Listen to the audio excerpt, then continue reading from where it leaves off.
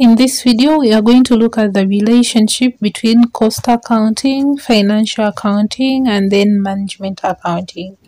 They are three. So we are going to look at the relationship between the three. So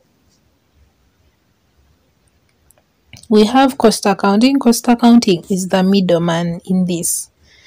So cost accounting provides information that is used for financial accounting. Then it also provides information that is used for management accounting. So that's the relationship. Cost accounting is the middleman.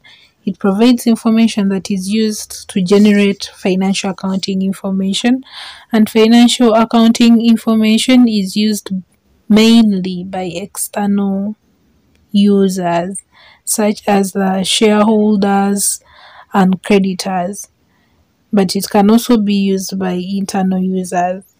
Then management accounting information is mainly for internal purposes, and it is used by internal users such as managers. So the relationship between cost accounting, financial accounting, and management accounting is that cost accounting information is used by financial accounting, and it is also used by management accounting. Yeah. So that is it. Cost accounting information is used to generate financial accounting information, which is used mainly by external users.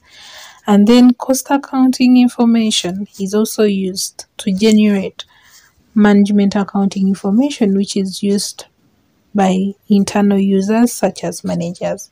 So that is the relationship between those three. Thanks for watching.